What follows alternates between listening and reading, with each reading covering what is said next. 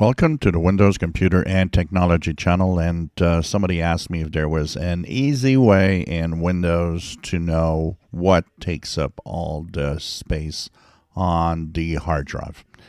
And it comes to the fact that that person noticed that when he asked or right-clicked on the hard drive to get all the information, the properties, and so on, he noticed that there is a lot of space used. And in my case, for example, here, right click gives me a 296 gigabytes used and only 167 free.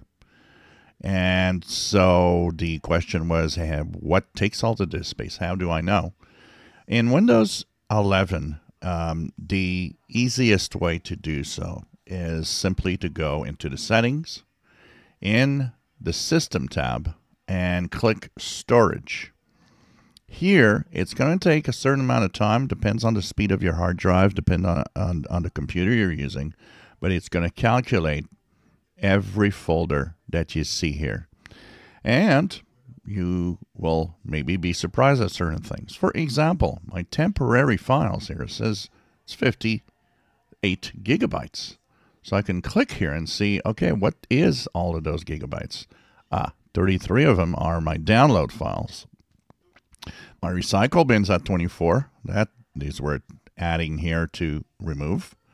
And so you can see every aspect of what's taking all of that space. By default, Windows will put check marks in front of what it knows to be okay to remove.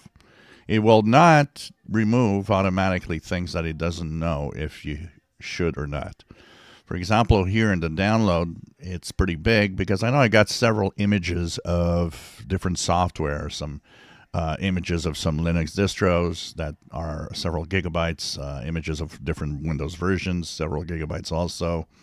I don't really want to empty my downloads folder, but it's worth noting that it's really I think a good thing to remove the 24 gigabytes in my recycle bin. So that is something that is going to help out. And so total selected 26.8, and that's not negligible. It's quite a lot of space. So once you've chosen what you want to remove, you just click the remove files. It's going to ask you, do you want to make sure that these will be completely permanently deleted? You continue, and it will do the job and claim back that space from the different folders. And of course, you can go slowly and check it out. You can also check out installed apps. Sometimes you might have apps that are installed that are pretty big that you don't use. And if you don't use them, well, why keep them?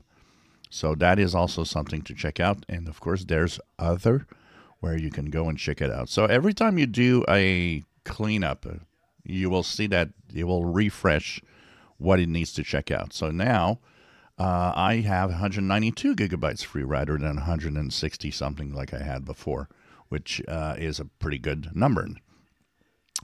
And so here, 33.4 gigabytes temporary now. The installed apps, 51. So you can go and check out, okay, what app is taking the most space. And of course, you can sort by name, but you can sort by size, large to small. See what's so big. Google Play Games, 2.88 gigabytes. Ubuntu, which is a distro that's installed with thin Windows, 1.6 gigabytes, and so on. But overall, it's all things that are not that big, actually. And so that's all the things you can check out. And who knows if, what else you can remove maybe and check out in there. So once again, in System and in Storage, and you will have the idea of what's out there that you can maybe remove to get and claim back some disk space. If you enjoy my videos, please subscribe, give us thumbs up. Thank you for watching.